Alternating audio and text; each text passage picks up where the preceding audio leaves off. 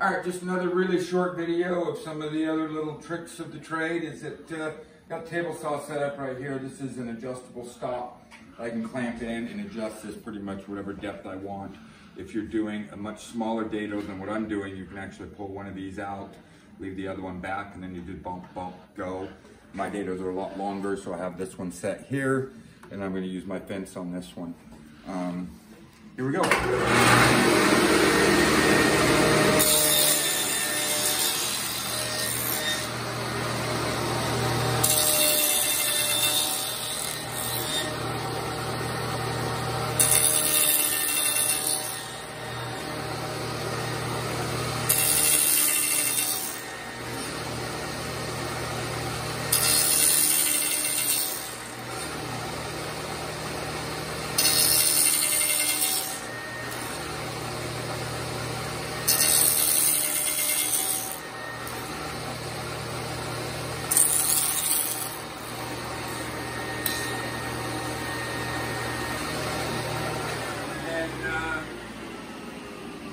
How it fits here, so then when we're done, this right here, I've already got those ones on the table, this dado already in there, but then when we're said and done, 4x4 will slide in there perfectly, and this is the way that we're gonna fix up all of our hidden joint system.